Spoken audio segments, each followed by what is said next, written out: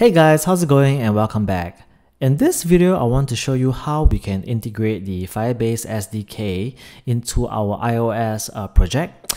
So the first thing we want to do is to open up our browser. Over here, I have my Chrome browser already open and I'm on the Firebase website. Okay, so if you see me in this address bar, it's firebase.google.com. So when you come to this website, you should see a page like that. And what we want to do is to go to the console page, okay? So over here, there's this button that says go to console. So let's click on that. And we will be prompted to log in via a Gmail or a Google account. So over here, I'm just going to log in with one of my developer account. And I'm going to hit the next button. Alright guys, so if you're logging in this for the first time, you shouldn't see any of this thing over here. Over here I have web-fire as well as Firebase auth demo. So these are my past demo projects I've done. So if you're logging in for the first time, you should only see this card over here that says add project with this plus button at the top. Okay, so let's click on this. So now it says that create a project, step 1 of 3. Let's start a name for our project. So over here, I'm going to type in travel because that is the name of our app. And let's click on continue. Over here, step 2 of 3, it's prompting us whether to add Google Analytics for our Firebase project. In our use case, we don't really need this. So I'm going to uncheck this and click on the create project button. Alright, so now Firebase is going to create our project and this will take about 30 seconds. So I'm just going to quickly cut to the part when this completes. Alright guys, so it says here our new project is ready. So let's click on the continue button. Okay, so immediately we will be navigated into the travel project. If you see with me over here in the URL, it says project/travel-some numbers over here. Yours should look a little bit different from mine.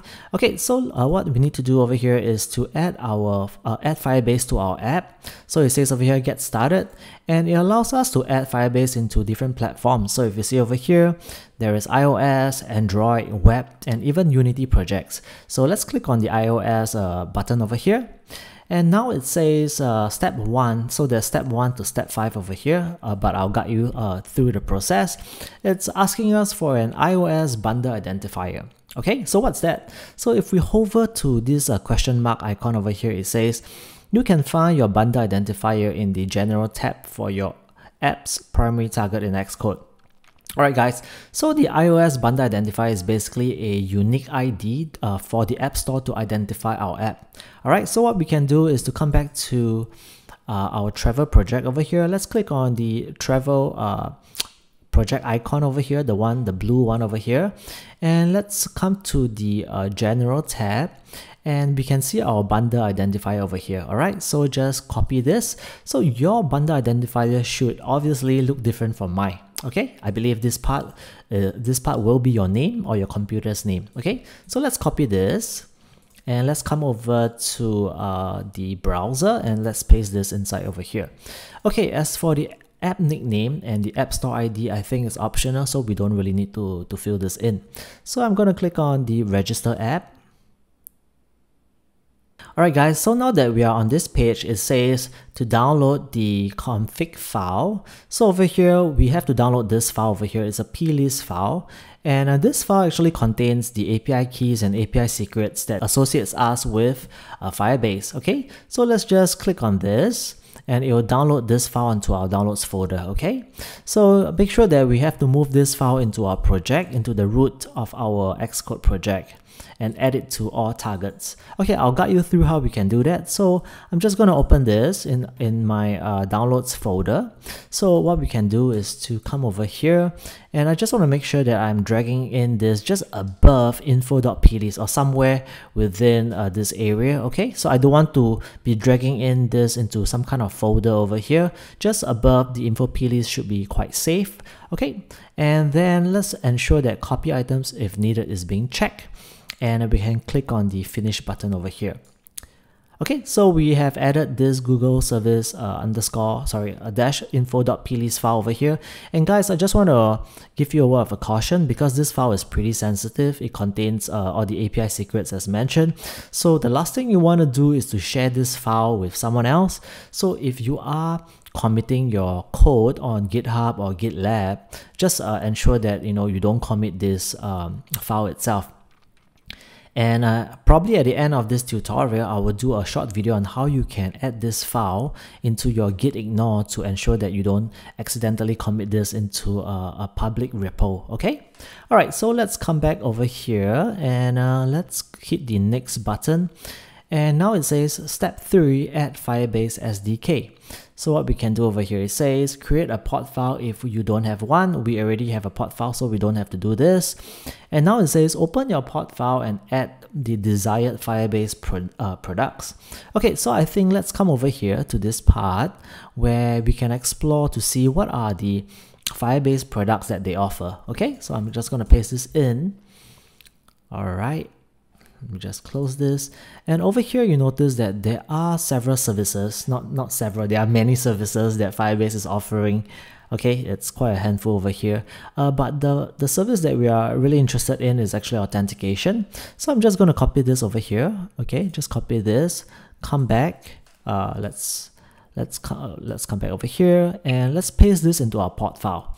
Okay, so what we can do is to open our pod file. So I have my pod file here already, so I can just paste this inside over here.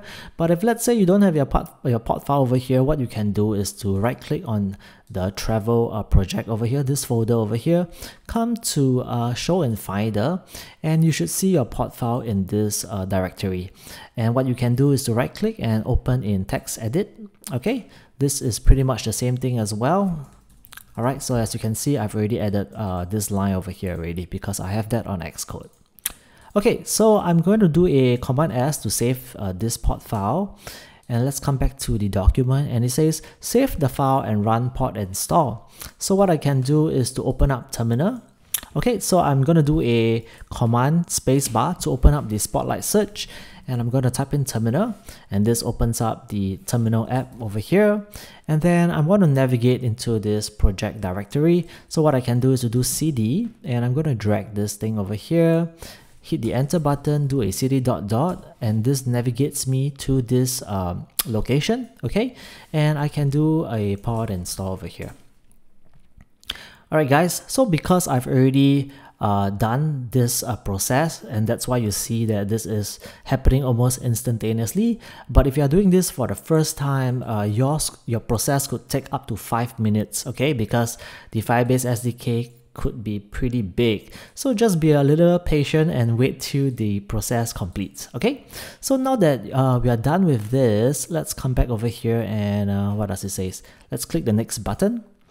Okay, so now we need to add some initialization code because we are on Swift.